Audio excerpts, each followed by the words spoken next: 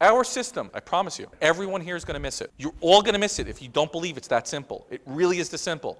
It boils down to 3 questions. Number 1, what is the action we want them to take? Both the macro and the micro. We always have to keep the end goal in mind. Is there anybody here who likes to be sold? But how many of you, if I gave you Jeffrey's credit card and said, go have some fun, could find a way to spend some money? Why? Because we all love to buy. Okay? We just hate being sold. We hate being pushed into doing anything. But if we're pulled into what we want, we're happy. We talked about technology changing, but basic people's motivations, their needs. How many people here have heard of Maslow before? How many people think that's really changed in the last 10 years? No, our basic core needs, right? They've evolved what we want, but the needs and the desires for it have not changed. It's what I started talking about today when I talked about hypocrisy. Okay? It's not the fact that you're a hypocrite. I'm not accusing anybody in this room of being a hypocrite. Okay? But if you really, really, really want to be customer focused, it's a much bigger commitment. It's much more than how you feel and what you think and what you want and what you tell your employees. Okay? It's a total concentration on doing it. I'm not going to walk a mile in your shoes. I'm not going to live in your skin. Okay? And I'm not going to be part of your family. And I'm not going to be in your work environment. And I'm not going to have your stupid boss. Okay? Or your wonderful boss. I'm not going to be able to understand you directly. That's a really big problem. Okay? Because if I need to motivate you to do something, I need to understand where you're coming from. People don't cause defects, systems do. That really resonates. I'm not sure he was talking about exactly what we're talking about. Okay? But I'm going to show you that it's not the people who navigate your site who don't know what to do. But they talked about this very simple concept. And if you think about this also in terms of if you've ever had a blind date, this will make a lot of sense. If you think about the top being us, our business, our customers, our personal selves, and the side here on the left being our customers or our significant other or the person we're dating, whatever it is, there's an area that what we call open. They see what you're wearing, I see what you're wearing, it's pretty obvious, no questions about that. Then maybe as you're eating, right, you order a beautiful spinach salad and eating it, and all of a sudden you get one of those pieces of spinach in your teeth, right? Ever happened to you, right? Or maybe you have a big L on your forehead, whatever it is. There's an area naturally that we're blind about, right? How many people think they're not blind about their own businesses?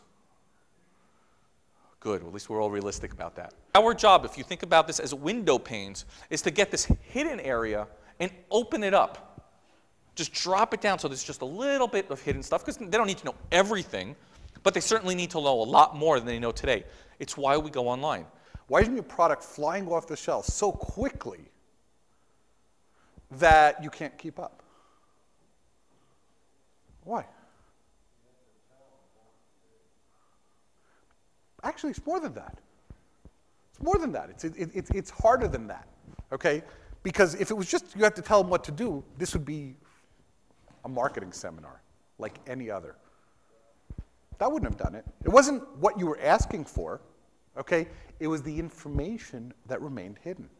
It was what you knew about how good you are, okay, that the other party didn't know.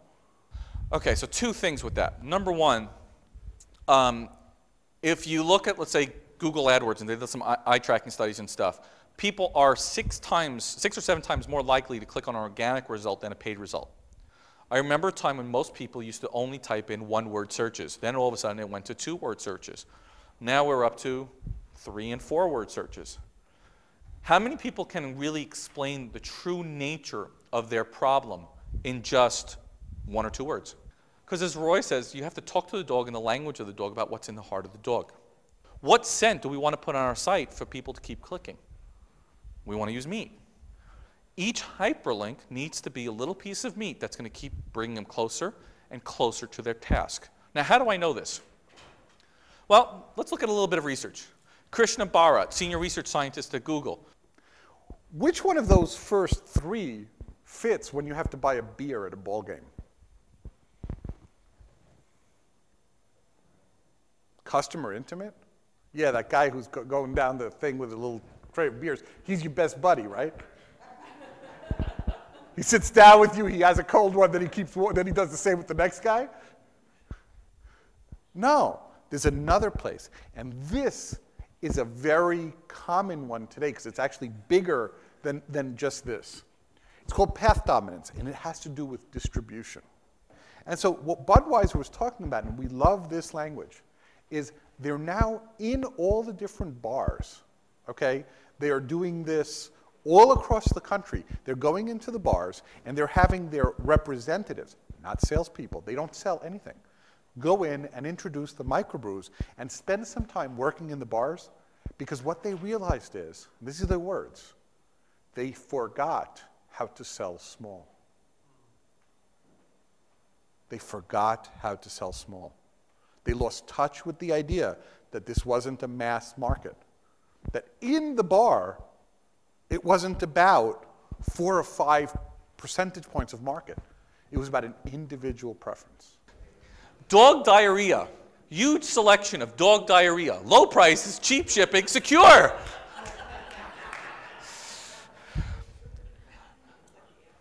This is called a lazy marketer.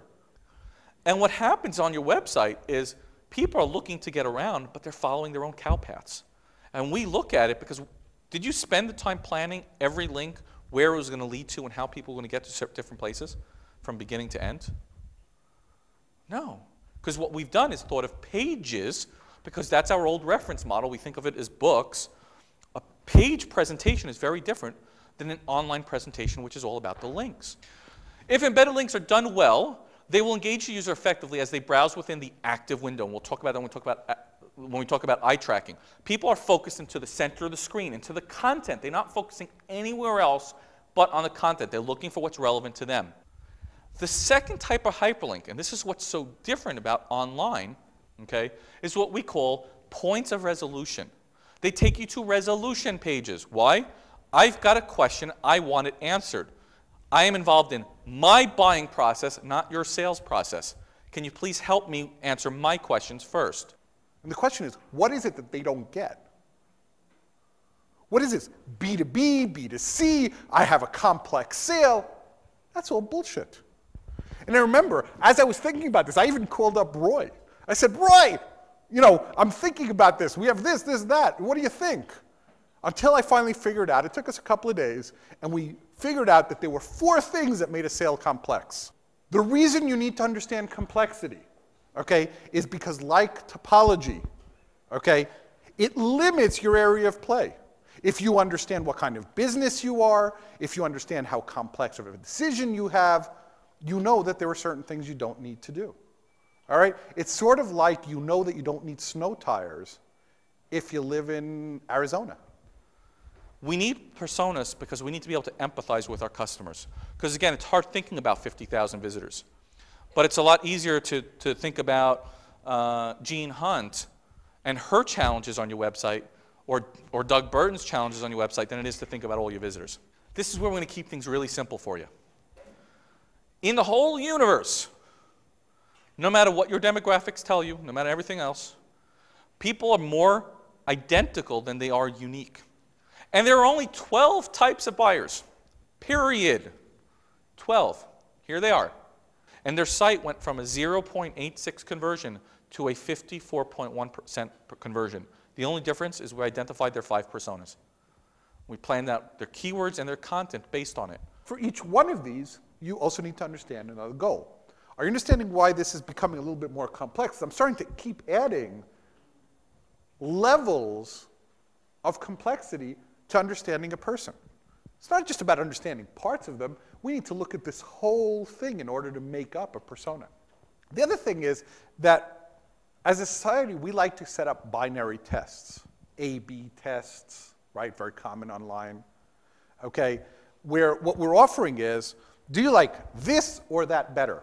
The most famous binary test in marketing was when Coca-Cola asked people, what do you like better? New Coke or Pepsi? And people told them. Everybody told them they liked New Coke better. They went ahead, they changed Coke. They almost lost their company.